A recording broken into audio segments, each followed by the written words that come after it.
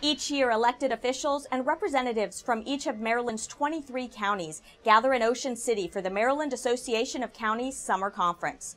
That convention just wrapped up, and Susan Kenedy talked with Councilmember Phil Andrews about the hot-button issues that were in the spotlight.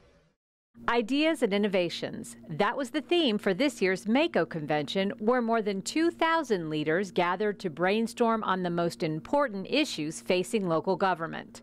Councilmember Phil Andrews was one of the representatives from Montgomery County. He told us, per usual, school dollars was at the top of the agenda. Always a big issue because we're seeing continued growth in the school enrollment population of around 2,500 or more students a year, and that's projected to go on for a number of years.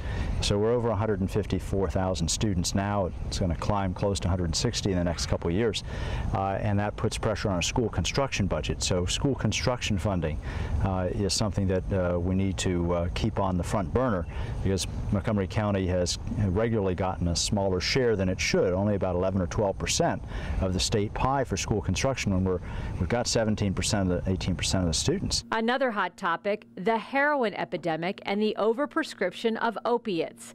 Andrews says counties across the state are struggling with this issue and trying to find ways to put a stop to this destructive trend. We're talking about having much better education of the public regarding opioid abuse, and also working to stop doctors who are regularly overprescribing opiates, which is a significant problem.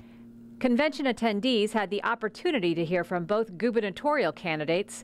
Andrews says it's important to understand where both candidates stand on the issues, especially school funding. Well, this is a gubernatorial election year, so this is the time to put the pressure on the gubernatorial candidates to say, will you follow through? Will you commit to making sure that Montgomery County is treated fairly?